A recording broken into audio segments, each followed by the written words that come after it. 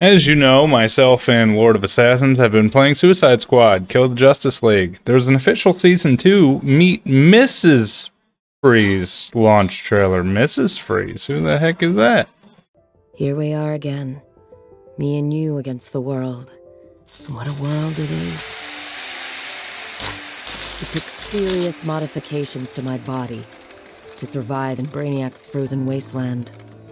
As for my mind, Dr. Frias always has a plan, but I couldn't plan our way out of this one. Time and time again, I refused to join Amanda Waller and her task force. All the evidence suggested my involvement would do little to save the world, but I could save our world. Eventually, the calls stopped coming, and we were alone. Until now, I received a communication from another Waller. Another dimension, another chance. This Waller seems different, more calculating. Her task force sounds marginally more competent.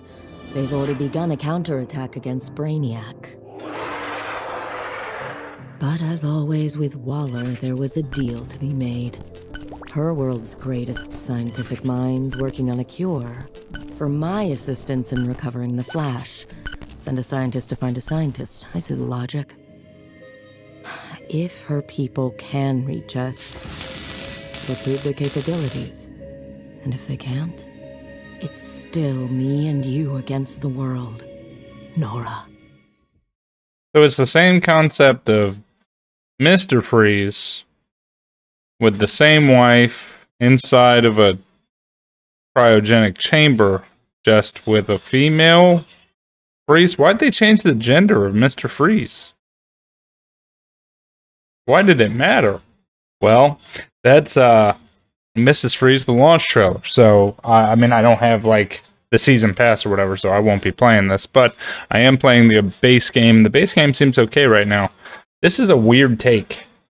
Weird take. Just don't know why they did it.